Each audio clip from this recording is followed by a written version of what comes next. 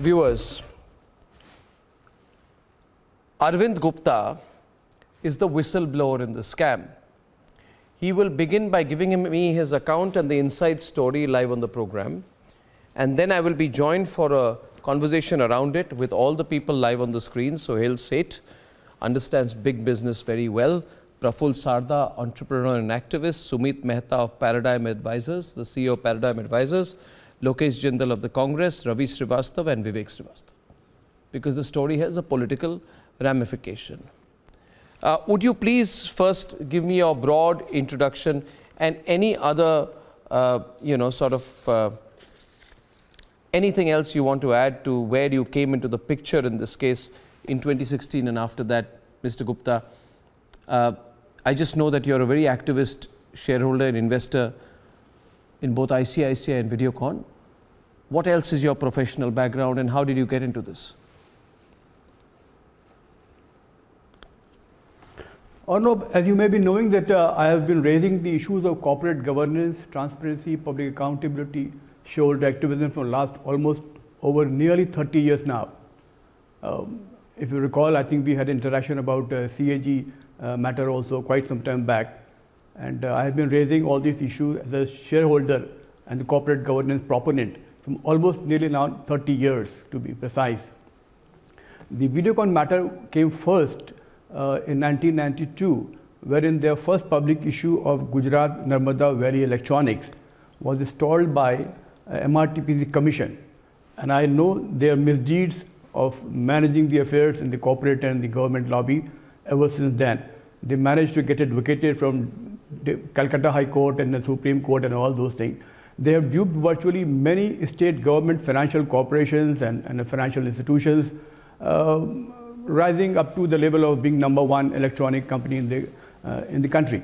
With respect to ICICI banking nexus, I can just take you immediately back as 18th of December 2008, when Videocon promoters family and Chanda Kochhar's family, they formed a 50-50 joint venture under a company's brand name called New Power Renewable Limited.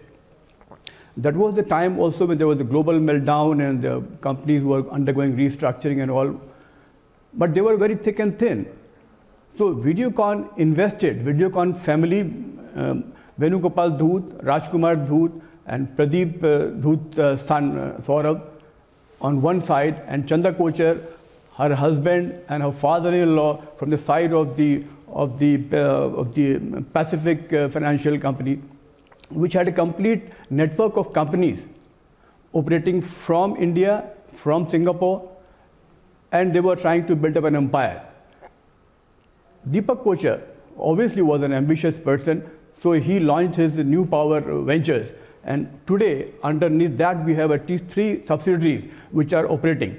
So, on the one hand, you find that they were giving a lot of sweetheart deals to the group to avoid that they don't default on their bankruptcy. But they did eventually, because they were trying to siphon the fund all over. They defaulted. Now, as a quid pro quo, obviously, all the evidences would show all the published report that you can have access to from ROC's filing. You would find that there have been a fund flowing into the New Power, be it in India and be abroad.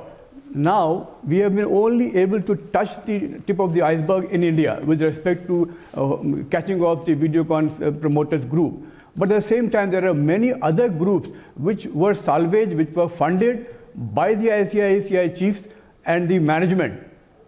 And one doesn't know how many of them have really gone bankrupt. How much was the total exposure of ICICI Bank in funding these companies to come back, and how much has become now, NPA? Mr. Gupta, my next question, my next question is very simple. My next question is very simple. I don't think Chanda Kochhar did it on her own. I think there's a board, and the board was supporting her. And even till 2018, the ICICI Bank board was saying nothing doing. Chanda Kochhar is absolutely innocent. They'd seen your letter, they'd had their internal investigation, they were giving a clean sheet. Now that board is also answerable to someone, which means, which gives, you know, I go by gut feel. There's a feeling I have that there were very, very, very, very, very powerful people behind the scenes, behind